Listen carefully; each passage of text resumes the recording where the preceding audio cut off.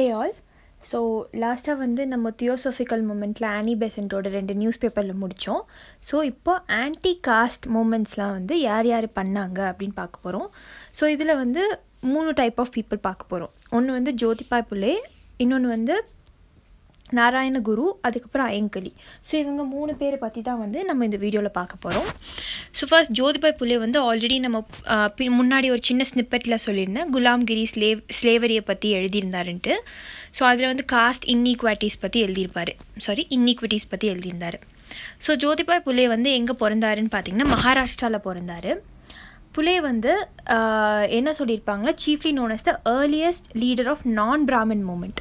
So பிராமின்ஸ்க்கு அகேன்ஸ்டாக பண்ண ஒரு மூமெண்ட் தான் இது இவர் பண்ணது. So he open the first school for untouchables. First அன்டச்சபிள்ஸ்க்கு school open பண்ணது யாருன்னு கேட்டாங்கன்னா ஜோதிபாய் புலே தான். எப்போன்னு கேட்டாங்கன்னா 1852 பூனேயில். நெக்ஸ்ட் வந்து இவர் எல்லோரும் நம்ம பார்த்துருக்கோம் சமாஜ் அதெல்லாம் ஓப்பன் பண்ணியிருப்பாங்கன்னு. ஸோ இவர் என்ன பண்ணியிருக்காரு அப்படின்னு பார்த்தீங்கன்னா சத்யசோதக் சமாஜ் வந்து ஓப்பன் பண்ணார். ஸோ அதோட இன்னொரு பேர் என்னென்னு பார்த்தீங்கன்னா ட்ரூத் சீக்கர்ஸ் சொசைட்டி அப்படின்னு சொல்லுவாங்க 1870. ஸோ 1870 சத்யசோதக் சமாஜ் வந்து லான்ச் பண்ணுவார். எதுக்காக அப்படின்னு பார்த்தீங்கன்னா நான் பிராமின் பீப்புளெலாம் இருப்பாங்களா, அவங்களுக்கு செல்ஃப் ரெஸ்பெக்ட் கொண்டு வரவும் அவங்களுக்கு ஒரு கைண்ட் ஆஃப் ஆம்பிஷன் கொண்டு வரவும் தான் வந்து இந்த சத்யசோதக் சமாஜ் வந்து ஓப்பன் பண்ணுவார். நெக்ஸ்ட் வந்து புலே என்ன பண்ணுவார்னு பார்த்தீங்கன்னா சைல்டு மேரேஜ் வந்து ரொம்ப ஒப்போஸ் பண்ணுவார் அண்ட் விடோ ரீமேரேஜ்க்கு சப்போர்ட் பண்ணார். அண்ட் எஸ்பெஷலி பார்த்தீங்கன்னா இந்த விடோ ரீமேரேஜ் வந்து ஹையர் காஸ்ட் ஹிந்துஸ் வந்து பண்ணவே கூடாது, ரொம்ப ஒப்போஸ் பண்ணியிருந்தாங்க பர்டிகுலராக. ஸோ அதுக்கு வந்து போராடினார். ஜோதிபாய் புலேவும் அவங்களோட ஒய்ஃப் வந்து சாவித்ரிபாய் புலே, அவங்க 2 பேருமே அவங்க லைஃப்பை வந்து எதுக்காக டிவோட் பண்ணாங்கன்னு பார்த்தீங்கன்னா டிப்ரெஸ் கிளாஸஸ்க்காகவும் விமென்காகவும். ஸோ இந்த 2 கிளாஸ் ஆஃப் சொசைட்டிக்காகவும் வந்து என்ன பண்ணாங்கன்னா அவங்க லைஃபே வந்து அர்ப்பணிச்சாங்கன்னு சொல்கிறாங்க. அதுக்கப்புறம் ஜோதிபாய் புலே வந்து நிறைய ஆர்ஃபனேஜஸ் அண்ட் ஹோம்ஸ் வந்து ஓப்பன் பண்ணுவார். யாருக்குன்னா விடோஸ்க்கு ஓப்பன் பண்ணுவார். So unlike many contemporary nationalist he welcomed British rule. So என்னென்னு பார்த்தீங்கன்னா நிறைய பேர் வந்து பிரிட்டிஷ் ரூலை ஒப்போஸ் பண்ணுவாங்க. பட் ஜோதிபாய் புலே வந்து பிரிட்டிஷ் ரூல் வந்து ஒப்போஸ் பண்ணார் அண்ட் அவங்க செஞ்ச மிஷினரி ஆக்டிவிட்டீஸையும் வந்து வெல்கம் பண்ணார். அண்ட் அவங்க செஞ்ச மிஷினரி ஆக்டிவிட்டீஸையும் வந்து வெல்கம் பண்ணார். On the ground that British rule enabled lower cost to challenge the supremacy of Brahmins. So British வந்தனால லோவர் காஸ்ட்டை வந்து பிராமின்ஸ்க்கு அகேன்ஸ்ட் அவங்களுக்கு மேலே சுப்ரீமசியாக வந்து கொண்டு வரலாம் அப்படிங்கிற ஒரு ரீசன்னால தான். நெக்ஸ்ட் அவரோட ஒர்க் பார்த்தோம், குலாம்கிரி அந்த புக் வந்து ஸ்லேவரி அப்படின்னு எழுதியிருக்கும். ஸோ அந்த காஸ்ட் இன்ஈக்விட்டிஸ் பற்றி அவர் எடுத்து சொல்லியிருப்பார் அப்படின்னு பார்த்தோம்.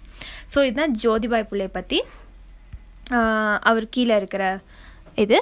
நெக்ஸ்ட் வந்து நாராயணகுரு பற்றி பார்க்கலாம். ஸோ நாராயணகுரு ஐயங்கலியும் 2 பேருமே கேரளா.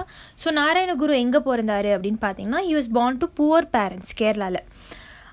அண்ட் தென் வந்து லேட்டராக வந்து அவர் போய்ட்டாக வந்து இவால்வ் ஆகிட்டார். அண்ட் எதில் ஸ்காலராக இருந்தார்னு பார்த்தீங்கன்னா மலையாளம், தமிழ் அண்ட் சான்ஸ்கிரிட் 3 லாங்குவேஜ்லேயும் வந்து ஸ்காலராக இருந்தார். Next in his days the people of depress classes has no access to temples. So அவரோட காலகட்டத்தில் 1854 to 1928 பக்கம்லாம் வந்து என்னென்னு பார்த்தீங்கன்னா டெம்பிளுக்கு வந்து போகக்கூடாது, லோவர் காஸ்ட் பீப்புளை உள்ளே விட மாட்டாங்க. ஸ்ட்ரீட்ஸ் வழியாக நடந்து போகக்கூடாது, பப்ளிக் டேங்க்ஸ்லேருந்து தண்ணி எடுக்கக்கூடாது, வெல்ஸ்லேருந்து தண்ணி எடுக்கக்கூடாது, எஜுகேஷனல் இன்ஸ்டிடியூஷன்ஸில் சேரக்கூடாது. ஸோ இதெல்லாம் வந்து ப்ரிவேல் ஆகிட்டு இருந்தது. So men and women belonging to the lower cost people இருக்காங்களே, மென் அண்ட் விமன் வந்து அப்பர் கார்மெண்ட்ஸ் போடக்கூடாது. ஸோ மேலே இருக்க ஷர்ட்டு இல்லைனா மேலே எதுவுமே போடக்கூடாது. ஸோ இதை பார்த்து வந்து ரொம்ப டெரபிளாக வந்து டிஸ்டர்ப் ஆகிட்டார். ஸோ லோவர் காஸ்ட் பீப்புள் வந்து நிறையா சஃபர் ஆகிருக்காங்கன்னு தெரிஞ்சு அவரோட லைஃபே வந்து பெட்டர்மெண்ட் ஆஃப் த ஒப்ரெஸ் கிளாஸஸ்க்கு வந்து அர்ப்பணிச்சிருவார். ஸோ இவர் என்ன செட்டப் பண்ணுவார் அப்படின்னு பார்த்தீங்கன்னா நம்ம ஆல்ரெடி பார்த்தோம் ஜோதிபாய் புலே வந்து சத்யசோதக் சமாஜ்னு ஆரம்பிச்சிருப்பார்.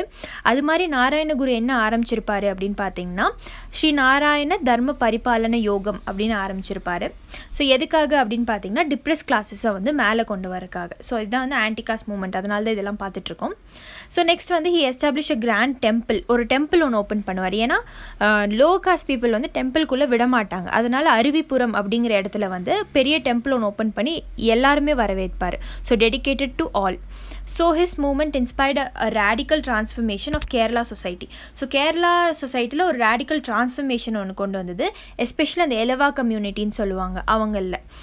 ஸோ ஐயங்காளி பார்க்கும்போது நம்ம புள்ளையா பீப்புள் பற்றி பார்ப்போம். ஸோ நாராயணகுரு பற்றி கேட்டால் எலவா பீப்புள் அவங்கள மேலே கொண்டு வந்தது அப்படின்னு சொல்லலாம், ரேடிக்கல் டிரான்ஸ்ஃபர்மேஷன் பார்த்தது. ஸோ திங்கர்ஸ் லைக் என்னென்னு பார்த்தீங்கன்னா குமரநாசன், டாக்டர் பல்பு அப்படி இவங்க 2 பேரும் வந்து என்னன்னு பார்த்தீங்கன்னா இவரோட ஐடியாஸை வந்து இன்ஃப்ளூயன்ஸ் பண்ணியிருப்பாங்க. ஸோ இவரோட ஐடியாஸால் இன்ஃப்ளூயன்ஸ் ஆகி இவரோட ஐடியாஸ் எல்லாம் வந்து கேரி அவுட் பண்ணுவாங்க, carried forward the moment. So இதுதான் வந்து நாராயணகுரு பற்றி கொடுத்துருக்காங்க. அடுத்து ஐயங்காளி. ஸோ ஐயங்காளி பார்த்திங்கன்னா 19th century கேரளா வந்து பிளேக்டு பை காஸ்ட் டிஸ்கிரிமினேஷன் சொல்லியிருக்காங்க. ஸோ இந்த 19th century அந்த 1800 to 1900 வரைக்கும்லாம் வந்து காஸ்ட் இன்இக்வாலிட்டிஸ் நிறையா இருந்திருக்கும். Certain social groups where not only considered untouchable but unseeable. சில பேரை வந்து டச் மட்டும் பண்ணாமல் மட்டும் இல்லை, சில பேர் பார்க்கவே கூடாது, அதுவே ஒரு பேட் லக் அப்படின்னு நினச்சிருக்காங்க. ஸோ என்னென்னு பார்த்தீங்கன்னா however the strident campaigns by thinkers such as Narayana Guru, Ayyankali எல்லாம் நிறைய கேம்பெயின்ஸ் பண்ணாங்கன்னு பார்த்தோம். நிறைய சேஞ்சஸ் கொண்டு வந்து, பொலிட்டிக்கலாகவும் சேஞ்சஸ் கொண்டு வந்தது, எக்கனாமிக்கலாகவும் சேஞ்சஸ் கொண்டு வந்தது காஸ்ட் ஸ்ட்ரக்சரில் அப்படின்னு சொல்லியிருக்காங்க. ஸோ இவங்கெல்லாம் பண்ண கேம்பெயின்னால தான் வந்து சொசைட்டி வைஸாகவும் எக்கனாமிக் வைஸாகவும் காஸ்ட் ஸ்ட்ரக்சரில் ஒரு சேஞ்சஸ் கொண்டு வந்தாங்க. நெக்ஸ்ட் வந்து ஐயங்காளியை பற்றி பார்ப்போம். ஸோ ஐயங்காளி எங்கே பிறந்தாரு அப்படின்னு பார்த்தீங்கன்னா வேங்கனூர் அப்படிங்கிற இடத்துல, எங்கன்னா திருவனந்தபுரத்தில். So princely state of Travancore. So அங்கே தான் வந்து பிறந்திருக்காரு. The discrimination he faced as a child turned him into a leader of an anti-caste movement who later fought for the basic rights including access to public spaces and entry to schools. So இவரே சின்ன வயசுலேருந்தே lower காஸ்ட்டை சேர்ந்தவர் தான்.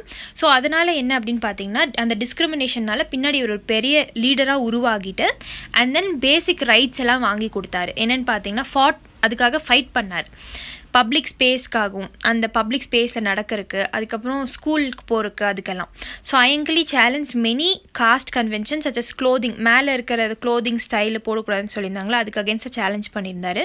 He wore clothes associated with upper class that were prohibited for lower class. So upper class மட்டும்தான் சில clothes எல்லாம் போடணுன்ட்டு இருக்கு. ஸோ அதெல்லாம் வந்து என்ன பண்ணுவாங்கன்னா ஐயங்காளி வந்துட்டு அதை வந்து போட்டு காட்டினார், நாங்களும் போடுவோம் அப்படின்னு சொல்லிட்டு. யா நெக்ஸ்ட் பார்த்துட்டிங்கன்னா